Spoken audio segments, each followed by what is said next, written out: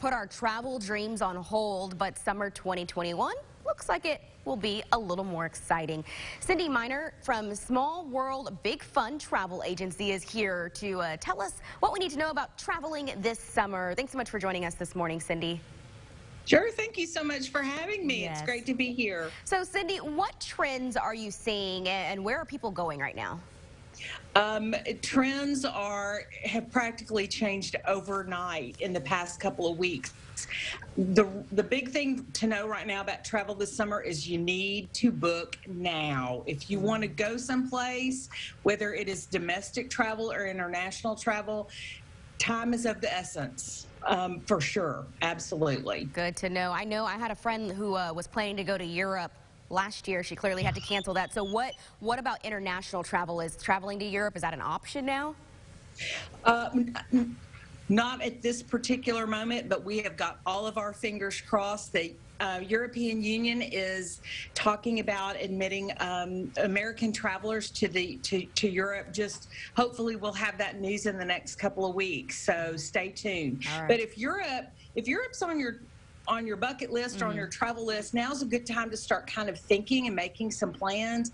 But Mexico and the Caribbean are wide open if you really are in the mood for an international destination. Okay. So what do travelers need to know as we continue to navigate through this pandemic?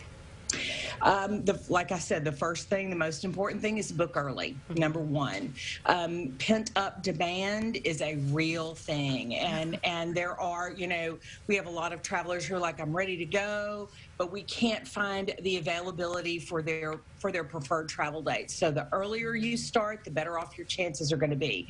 Number two, if you do feel like traveling internationally, you really need to put your hands on your passport. You've got to have a passport that is at least 6 months from expiring. You need to have a 6-month window from when you get home until you plan to come to travel. Okay. And the last thing is, yes, there are some discounts out there, but those are going to go really quick. So again, time is of the essence. Wow. So what are some misconceptions about people using like a travel advisor or travel agent? Oh my gosh, the biggest one is that we cost more money, and really our job is to save you. We want to save you money because we know where the deals are. We want to save you time. Everybody's got a lot going on, especially this time of year with kids graduating and those final, programs, the end of school dance recitals. Work with a travel agent because we're going to save you all of that time and money, and most importantly, we're going to know what the requirements are if you do want to travel internationally. That's my job. Yeah. We stay on top of those things because that's a little bit of it changes daily. That's a good point. We like to like to stay on top of that. So where can we find you if people want to get in contact with you? Smallworldbigfun.com is our web address, and we also have a Facebook page.